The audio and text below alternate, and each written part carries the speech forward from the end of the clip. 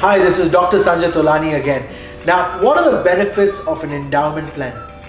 Number one, they provide you potentially a risk-free return.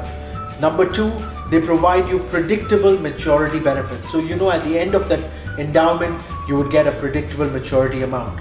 Number three, they're usually guaranteed in nature. So they grow at a guaranteed rate. These are the three primary benefits of an endowment plan. Now, what could be the purpose of these endowment plans? Number one, they could be used for time-bound commitments. Example, I know that I have to have my kids' education in the next 18 years from the time they're born. So in the next 18 years, I should have an endowment plan that endows. And that was the name, that was the reason why these plans were called endowment plans. They endow at a particular period of time and they provide a lump sum for a particular type of commitment. So, recapping the three benefits. Number one, it provides you a very stable return. They're usually risk-free. They provide you a predictable maturity benefit.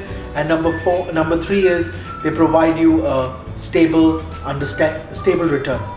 If you like these kind of videos, subscribe to this channel and I will be sharing more with you.